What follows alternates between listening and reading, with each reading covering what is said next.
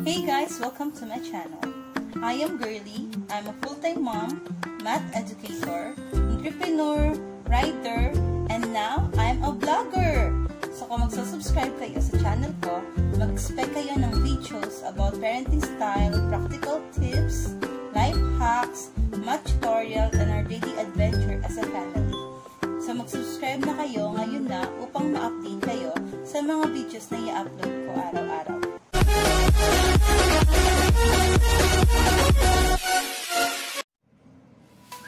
Welcome back! So, ngayong araw na to, magtuturo ako sa inyo ng isang mathematics trick.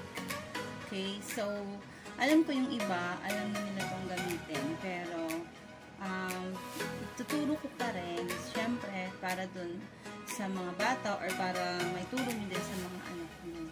So, ito yung simple lang. Ito yung pinakamadaling trick na alam ko. Kaya ito yung unang ituturo ko sa inyo as part of my series of vlogs, no? So, ang kailangan lang natin ay syempre ang ating mga daliri. Kasi finger method lang yung gagamitin natin. So, applicable lang to sa pagmumultiply ng one digit number to number 9. Okay? So, pag nasanayan mo na to, pwede mo na siyang i-mental. Pero, since na i-assume ko na hindi nyo pa alam ang pag-multiply by 9, so, gagamitin natin is yung finger method. So, una mag-a-assign tayo ng mga numbers dito sa ating mga finger. So, dito, ito ang ating number 1, 2, 3, 4, 5, 6, 7, 8, 9, and 10. So, this is finger number 1, and this is finger number 10. Okay. So, when we are multiplying one digit by 9, so, for example, mag-multiply tayo ng 1 times 9.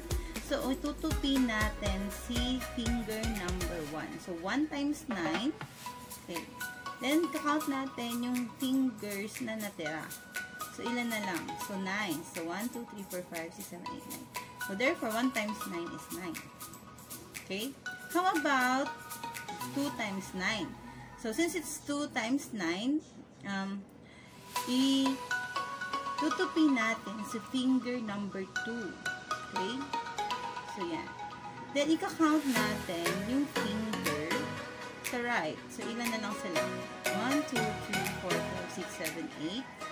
8 fingers sa right. Tapos, meron ang isang finger sa left. So, meron tayong ang bawat finger na natitira sa left ay katumbas ng 10. So, 10 plus 8 is 18. Okay? So, 9 times 2 is 18.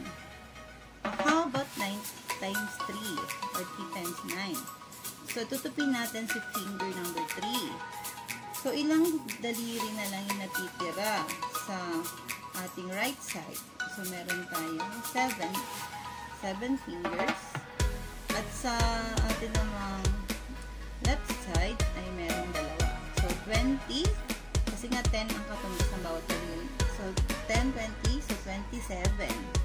So, 3 times 9 is 27. Okay? How about if we will multiply 9 by 4?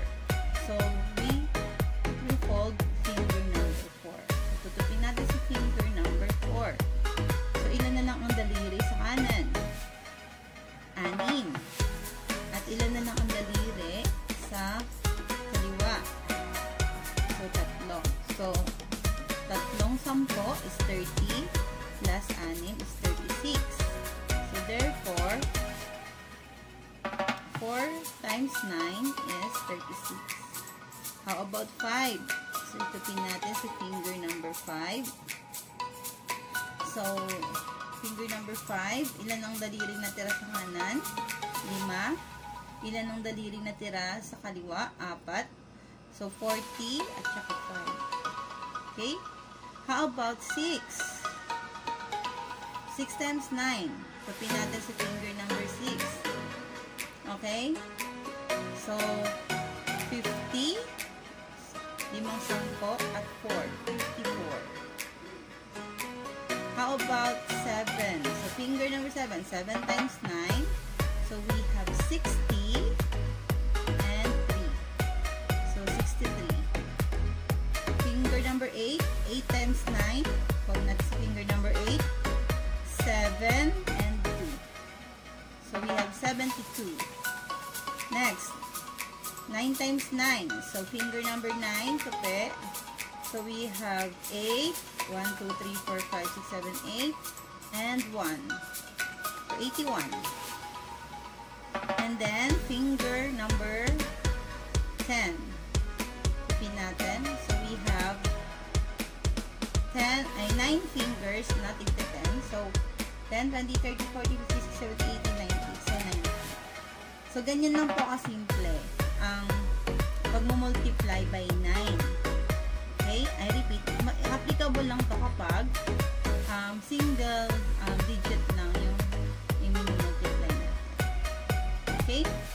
So, I hope may natutunan kayo sa video ko ngayong araw na to. So, medyo nagpa-practice lang ako kasi medyo matagal akong natendas sa pagtuturo. So, medyo nire-refresh ko lang yung utak ko para hindi maging stagnant. Okay? So, see you in our next video. Bye!